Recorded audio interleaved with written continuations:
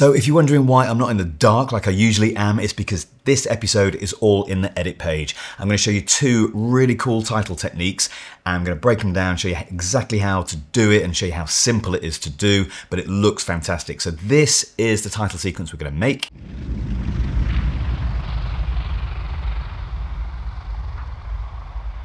And this is actually a music video I worked on a couple of years ago. Now, what I've done is I've created a sort of dual timeline setup space. So in here, I can go in and build it from scratch, but we can keep referring back to it here. And if you want to know how to do that, just click in here and you click on here, you say display stacked timelines.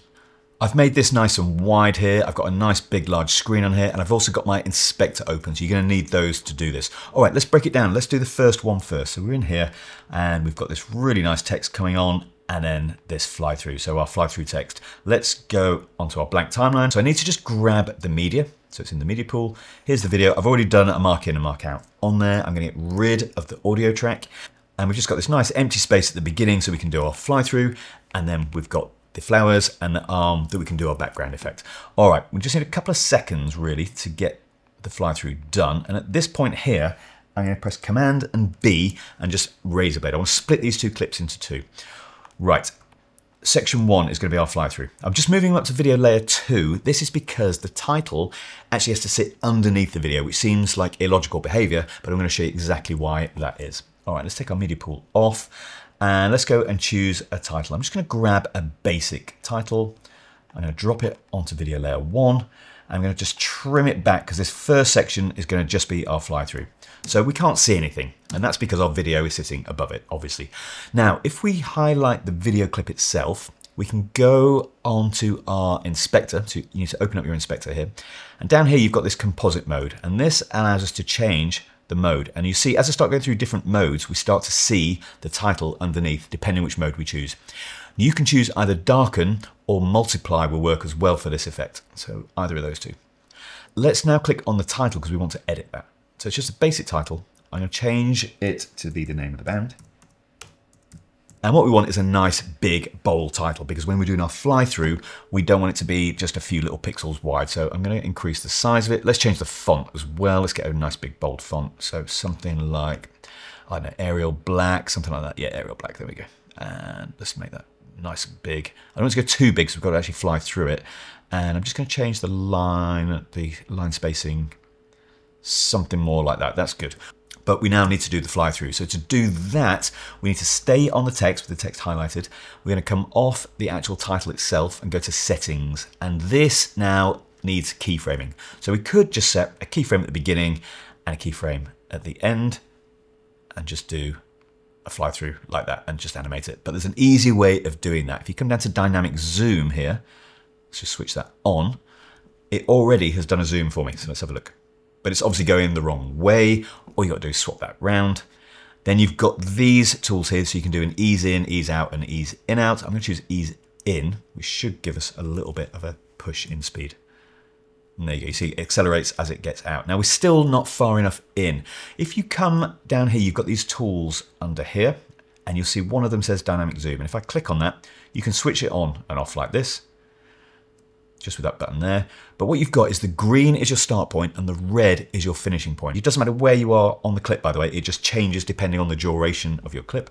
And all I've got to do now is push in. So we're not seeing any of the black.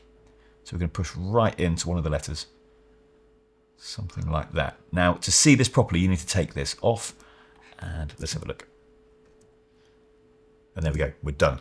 Now, what's great about that is it's working correctly already. Now, had I not done the blade to start with, this clip would have also be in darken or multiply mode. So just be careful of that, because what you'll get is if you don't do the blade first, what you'll see is this, and then you come to your video and it go black because it's in a different composite mode. So make sure that the second clip is in normal. That is pretty simple. Now, what if we want to animate the start of that? You'll notice on my one here, if we go back to the original, it actually animates on. It's got a really nice animation. So what we're going to do is animate it. Now we could just take this text here and go to our transitions and apply, I don't know, let's take something pretty garish. Let's do some circles on there. And there we go, something like that. That was a pretty bad one, but you get the idea. Now I'm going to do an animated title using MotionVFX. Those of you who follow my channel for a while know that I use MotionVFX on all my YouTube episodes. I use them on all my production work, and they're fantastic because they're pre-built animations. I'm not a motion graphics expert by any means. I'm not very good in Fusion either.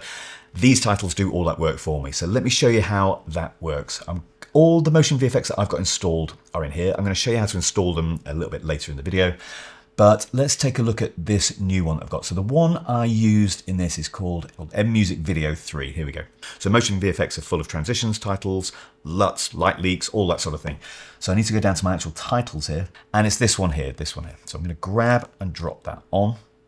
I don't need to do the composite mode again because that's already done. All I need to do is animate this. Now you see this red line's appeared. That's because these effects are a little bit process heavy because they're actually working in Fusion in the background. That's what I love about these. I don't need to be in Fusion. I just do it all in the edit page. And you see that went red and it went blue. It's because I've got my render cache on. So if I go up to here, go to playback, switch to render cache, and I can either go to smart or user. So smart will work it out itself. User, I'm telling it when to do the caching. So let's play that through. What we need to do now is customize this. So again, with the MotionVFX, I love being able to customize these. So you've got settings, which is where we did the dynamic zoom and all that stuff, or we can click on here on the title, and we've now got control of this MotionVFX without going into Fusion. So the first thing you'll notice is the controls have an in and an out. This is for the animation. So do you want to animate in, do you want to animate out, or do you want both? So we're going to switch off the out animation because we're going to do that fly through. So it's only going to animate on. Let's have a look at that. And there it goes. Right, and then the other nice thing with this is the font that I'm using here is not a font I've got installed on my system. This has come with this particular pack, and it's a really nice font, so I'm going to go with that. And what I need to do now, I'm going to switch on 4K quality down at the bottom, by the way. And I'm also going to take off all these little elements here. So I'm going to keep my main title control. Let's just change that to say Delta Sleep while I'm here. And let's make it a little bit bigger as well. So scale that right up. Something like, maybe that's a bit big, something like that. And all I've got to do now is take off the other one. So just switch them off like so, or I could just delete the title itself. Let's just get rid of those. And depending on what the effect you're using will depend on what these menus say. So some of them have got like gradients and all that sort of stuff. You can change all that in there. So it animates on and then it doesn't do anything. And it jumps off. Now the reason for that is we've got to put that dynamic zoom back on. So I can do dynamic zooms to MotionVFX as well. Just go to the settings tab, switch on my dynamic zoom. As we already know, we need to swap the order of that. So it zooms in, not out. And then we just need to change it to ease in so we get a nice little speed ramp on it. And then the other thing we want to do is make sure that it finishes inside a letter. So that should now give us a full reveal. And there we go. Now two things happening there that are a bit weird. It's pink, which we don't want. We want it to be the natural color of the video. And that's because on the title itself, it's already got a color built into it. You can change the font here, by the way. You can change the sizing. You can change everything. I'm going to click on here. And you need this to be white because of the composite mode we're in. We want it to be white in order to not add any tone to that video. So that should now look correct. So it animates on, flies through, and then we're good to go. What's different with this one with the original one is we had a little pause at the beginning of this one. So it's static and then it flies through, which I think is much nicer. So on this one, I'm going to split it in half. So if I press B, I can just blade the title. So that's now split into two. Now the problem I've got now is it's going to animate on twice. So what we need to do is just correct that because it's done a duplicate of itself. So this one's in. We need this one to have no animation at all. We want it already moving. It's got the dynamic zoom on it already. So if we look from here, because remember the dynamic zoom changes depending on the duration of your clip. So that's worked, but we've actually got two dynamic zooms going on now. So what we're going to do is this one is take off the dynamic zoom. So if I go back to my settings, switch it off like that, and that should now animate on but not off. And there we go. So it animates on. We've taken the out off. We've taken the dynamic zoom off. So when it gets to here, it's the same size and starts its zoom. The other way I could have done that is split it to start with and then just add the dynamic zoom to this shot here. But that is showing you how really simple it is to get a really effective fly-through effect. I love this effect. So just before we do the second title, I just want to thank MotionVFX. They've sponsored this episode. I use them all the time, as you know. They're on all my videos, all my production work. The quality is fantastic. How to install them is really easy. You just go to this application that sits on your computer. It's called M Installer. These are some of the ones that I've got, and you can install them on 2 devices. So each one is activated within here. So if I want to install this one, it tells me I've not actually installed it yet. So stick that on. Transitions, LUTs, light leaks, and obviously animated motion graphics. And if I now go back to DaVinci Resolve, it will appear there. Really easy. If you want to buy some more or have a look at what they've got, there's some free ones in here as well. Just go to the store. Be careful that you choose DaVinci Resolve. You don't want to download a Final Cut Pro one if you're working on DaVinci Resolve. Click in here and it'll show you all the ones that they've got. You can get a little preview in here as well. So I've got this one, MTuber 3. This is a really good one. And you can watch a trailer how to do it. You can download it free for 14 days. Give it a try. Click the link in the description. They've often got offers and promotions on. If you click that link, it'll take you straight to that. All right, let's get back on and have a look how we do the text behind a foreground. So this effect seems like it's complicated, but let's just have a look at what's going on. I'm playing it through. And I've got an animated title at the beginning, and then it sits behind these things. And it's really easily controlled using a feature called Depth Map. Now, Depth Map is found in the color page. That's where you've probably seen me use it before in the color page, but you can actually access quite a lot of the open effects in the edit page itself. We actually need 3 layers of video for this effect. So I need to move this one up a layer. I've already built 3 video layers on here. That's going to sit up there. And then what I need to do is grab a title. So this one, I use a new one that I've installed as well. It's called Old Money. And the effect's called Initials here. All right, so I'm going to drag and drop this down. I'm going to change its duration.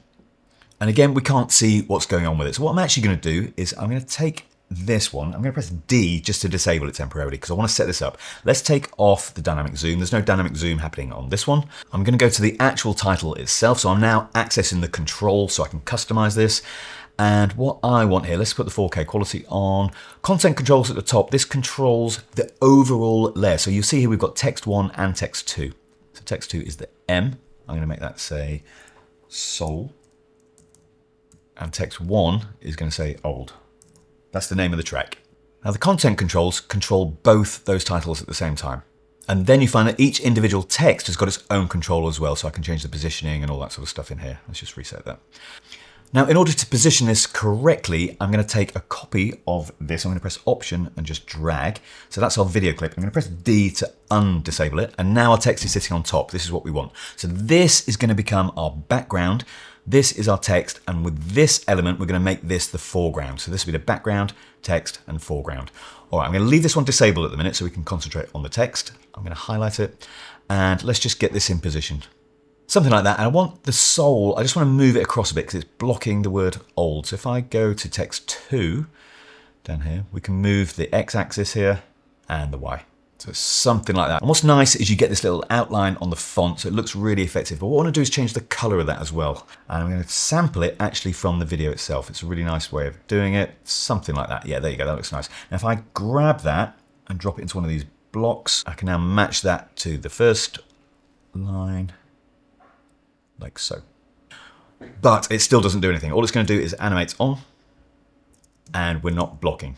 And to do this, I'm going to use Depth Map. Now you've seen me use Depth Map in the color page, as I said. It's in Open Effects here, and these are all the blurs and all the things that you find in the color page. And down here, we've got Depth Map. So I'm going to drop that onto my video. Now we get this. Now whatever is white becomes the foreground, and what's black is the background. So we need to just adjust this. Now I'm on DaVinci Resolve version 19 on here. I've still got active jobs on here. I can't upgrade to 20 just yet, but I am going to show you what this looks like in version 20 at the end of this video. All right, so let's go in and see what's going on. Better quality, always good, I think. Depth Map Preview is on, so I need to adjust these levels. So what I want is the arms and the flowers in the foreground. So I'm going to adjust my near limit, and I'm going to adjust my far limit. And by playing around with these 2 sliders, we get our first starting point in here. So something like that. Now I can make this a little bit smarter. If I click on isolation, we can see what's going. It's not actually making that much difference in this. And let's have a look what's happening in post-processing. Yeah, so I'm going to leave those off. The more of these you got on, the harder work it is to actually render. But this should give us a pretty good idea of what's going on. If I take that depth map preview off, and there you see we've got it. We've got the arm going in front of the letters and the flowers. So now they are the foreground and this is the background. If I didn't have this layer on here, by the way, if I disable it, you'd get that. Okay, it would just be blacked out. So you need the layer underneath to give you the background. So let's take a look at how that's looking. I'm not going to get real-time playback on this because the depth map is a heavy effect, especially when I've set it to better. But what I can do is just step through and just check that our text is actually going behind, which it is. And it should be blocking by her hand as well, which it does. That's great. And that's the animation out for our text there. All right, so that looks great. Now, what you will notice inside the flowers, we don't get the text coming through. And that's because that's the best this depth map preview is going to give us. In version 20, the new AI depth map has greatly improved this. So I'm going to test that in a minute on my laptop. I'm going to export this exact project out to my laptop and have a look at how much better job it does in version 20. So I've imported the timeline and everything's come across fine. Let's just play it through and check. So this is on my laptop. I'm running DaVinci Resolve 20.0.1. This is the full studio version. And you see that we still have the problem here. The text is still not coming through the flowers. That's because this is created on the original depth map. And it does keep those properties if you convert it to version 20. The other thing to note is that my animated titles are working because I've got these MotionVFX packs installed on this laptop too. Remember, you get 2 licenses with every purchase. So MotionVFX, and there's the same one that I had on my studio one, the one that's in my studio, and this is on my laptop. So it's easy to interchange between the 2 computers. All right, let's see if we can get this depth map looking any better. That's the whole point of this. So if I click on here, the reason it still doesn't look good is if I go to my effects, we've got AI depth map for sure, but the quality is legacy. So it's the better quality, but it's still the legacy settings. So what I'm going to do is switch that off, and I'm going to go down to my open effects. I'm going to choose depth map, drag and drop it on, and we're now going to use the new AI depth map that comes with version 20 that we all know is vastly improved. So let's see how well we can get this to go with the text behind those flowers. All right, so I'm going to go to better mode, obviously, and let's click in here. So the settings are a little bit different, but what I want is that background to be black and the foreground to be a good solid white. If it's gray, we're going to get half mix. So bring that through, and already that is looking miles better there. We've got detail inside the flowers. That was a solid block before. So let's go and just check where a hand comes through. There it is, and that looks miles better as well. You can even see the outside of a bracelet there. Let's see if we can get that any better. What I want is to see the flowers coming through. I'm going to isolate specific depth. Let's see if we can get it even better here. Okay, no, that doesn't seem to be doing anything. You've got a finesse tool here as well. Take that isolation off. And this has now really made that fine detail. That's fantastic. All right, let's switch the depth map preview off, and that will allow us to see the video itself. And let's get to a relevant point in the video so we can see the flowers. Okay, it's running a little bit slow because it is a heavy application. I'm only on my laptop, but that is indeed working. It's much better than it was before. In fact, what we can do, let me reposition this text so it actually goes behind the flowers. Oh, you can see the U, but let me just reposition it so we can actually see what's going on. There you go. So you can see the D coming through the flowers there. That's absolutely brilliant. The other thing I was going to do as well was switch off the animated out on that title as well. So let's just go there because I don't want it to actually fade out. It starts fading off, and this is a hard cut into the next part of the song. Let us back over there, and we're good to go. That needs to now do its render cache. And there we go.